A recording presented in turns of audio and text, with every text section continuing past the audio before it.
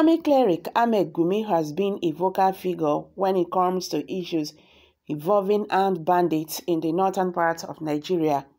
Apart from helping in some cases to secure the release of some abducted victims, Gumi has also tried to suggest ways the federal government led by President Muhammadu Buhari can end the problem of banditry.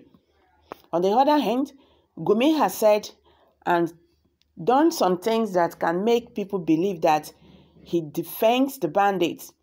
The most recent action Gumi took leads clearance to these facts.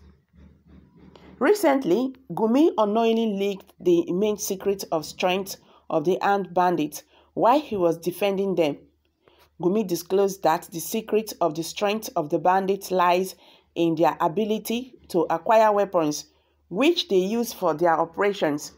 According to a report by The Punch, Gumi revealed that the armed bandits realize how powerful they are because they were able to acquire weapons, which they use to carry out their operations in their domains.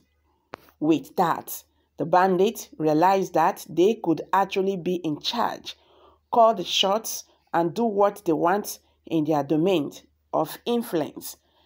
Banditry becomes one of those things they do to make huge money to acquire more weapons and live the kind of life they want.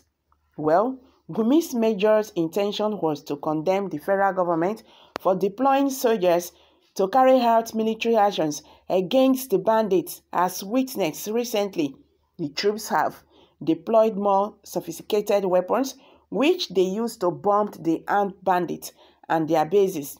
No doubt, many of them have been killed in those bombardments, thereby making Gumi to come out to condemn the military action. Over the years, Gumi has always defended the bandits on some grounds. He sees them as people that were victims of circumstances who took to banditry to survive as they had no other better options. In his latest comment, where he unknowingly revealed the secrets of the bandits, Gumi condemned the military action ordered by the federal government, saying that it would make things worse. He advised the federal government to stop it. Rather, he recommended dialoguing with the bandits and granting them amnesty as the way out. But based on Gumi's latest revelation, which he did unknowingly, the first thing the federal government should do is to block the source of arms, that is weapons, for the bandits. Stop them from getting ransom, fish out their arms suppliers. And these are what Nigerians have been talking about. These bandits, they have people, sponsoring them, people who supply them arms and all that. The federal government should find a way to stop it and deal with them, crush the bandits for good. That is just the only way out from this mess these people are putting Nigerians. He advised the federal government to stop it. Rather, he recommended dialoguing with the bandits and granting them amnesty as the way out. With this statement alone shows that he is behind all the atrocities being carried out by the bandits. So, for I crown His Majesty Gumi as the father of demonic banditry and terrorists.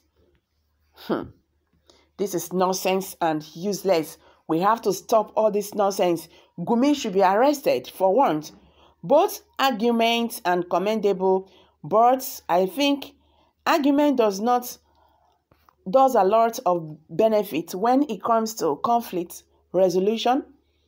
Remember, those are faceless individuals coming together with one agenda, yet nobody knows what the agenda is all about. You can't fight a curse without knowing the roots of the curse. The bandits are not proscribed. They can't be arrested. Instead, they granted them amnesty. That is why it cannot end. This government will not take any action. Forget about it. Instead, they will follow the advice of Gumi because they are all Fulanis and they will not want to kill their own people. Let's look at it this way. If they are your people, you will prefer dialogue. Jonathan did the same thing for Niger Delta people when he was the president by granting them amnesty, sending them abroad to study a trade and establish them. When he came back with huge amounts of Nigerian money. I personally support forgiveness when there is genuine repentance. God bless Nigeria. Yeah, genuine repentance. Are they actually repenting? That is the question. Is there any genuineness in them? So guys, I'm going to drop it here. Kindly hit the comment section. Thank you very much for always stopping by. If you have not subscribed, please kindly do. And don't forget to give us a thumbs up. Also click on the notification button for more updates. Thank you very much for always coming out here. God bless you. Bye for now.